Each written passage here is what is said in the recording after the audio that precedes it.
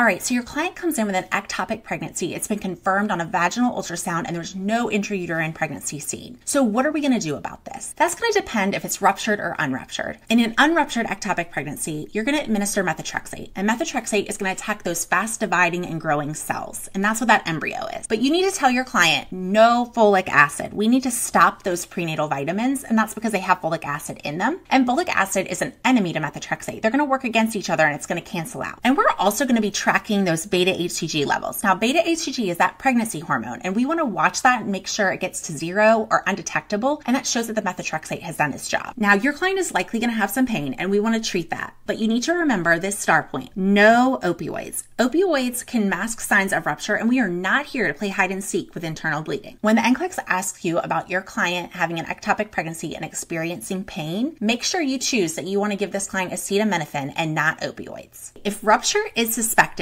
this is an emergency. Remember this star point, it is surgery time. If ectopic pregnancy is just suspected and that tube has not ruptured yet, then the physician can go in and make an incision in that tube to remove the contents of pregnancy, and this will preserve the tube.